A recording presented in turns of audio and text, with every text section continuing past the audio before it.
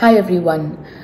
While we are navigating through some extremely difficult times due to the pandemic, it would be really helpful for all of us to have some extremely basic yet very important questions answered by some medical professionals so that we can deal with our doubts and anxiety regarding all these things during these uncertain times. To help answer these questions, we have with us today Dr. Uma Ram, Director and Consultant OBGYN at Sitapati Clinic and Hospital in Chennai. Now, this is a question that has come around in different circles time and again and has caused a lot of confusion. This is regarding women who are menstruating, who are planning to get pregnant, or who are pregnant. Is it safe for them to get vaccinated?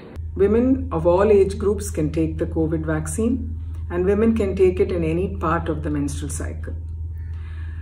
There is no data that the vaccine affects the menstrual cycle. Women who are planning pregnancy, it's advisable that they complete the course of vaccination before they go ahead and try for the pregnancy. What about women who are pregnant or who are breastfeeding? Many international bodies, including our own Federation of Obstetrics and Gynecology of India, FOGSI, have endorsed the safety of the COVID vaccine for women who are pregnant and lactating. The data is there for safety, even though it is not a very, very large number.